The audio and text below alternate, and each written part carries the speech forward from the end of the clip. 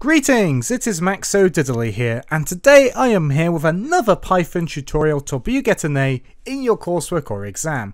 And today we're here with how to do a range check in Python. So let's get right into it. But firstly, I just want to clarify, in this tutorial we are going to go over how to do a range check on a user input, not how to obtain the user input. I just want to make that quick disclaimer. So, a range check is checking if a value is in between two values.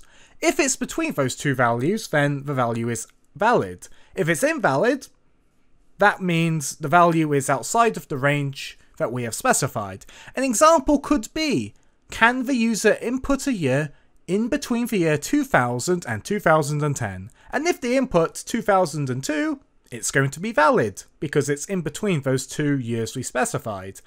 But let's say the user types in 1994. That's invalid because it's outside of the range we specified. So let's get right into it. Also, this is very similar to a length check. There's an eye up in the corner if you want to see how to do a length check. Firstly, we've got a variable that will represent our user input.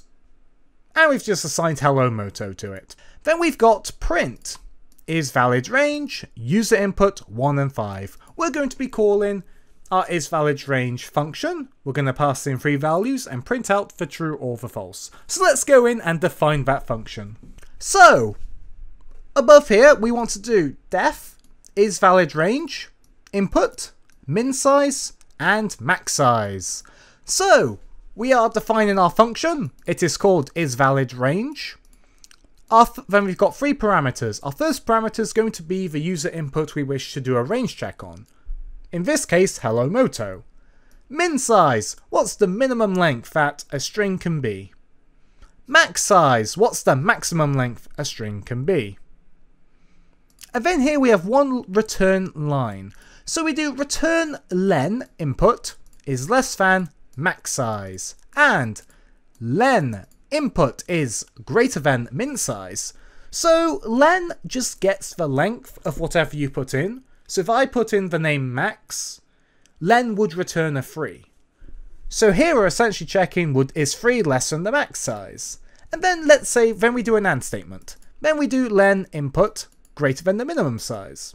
Again, we're getting the length of the input and checking if it's greater than the minimum size.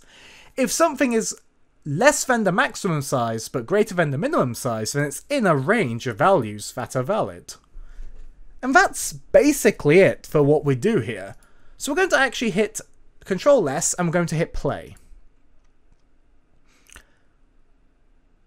And hello motto is false because it's not in between 1 and 5 characters long. But let's say we just do hell, someplace we don't want to go. It's valid because it's between 1 and 5 characters. But let's say we want to say hello instead. But you'll be thinking, but Max, that's not between 1 and 5 characters long. And you are correct, so let's hit play. It says false because 5 is not less than 5. But we can make a slight adjustment.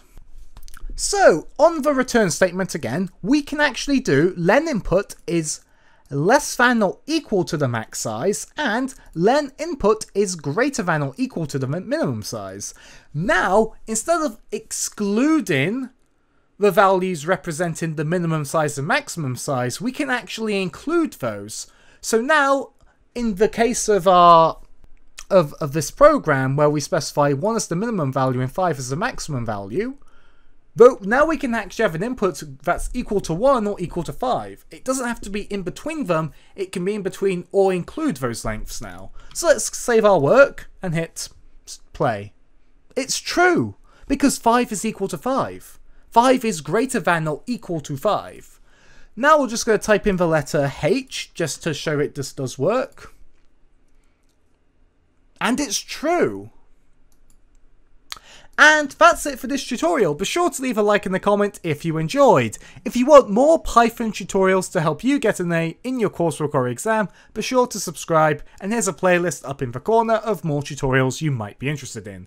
Thanks for being a great audience, and I will see you next time.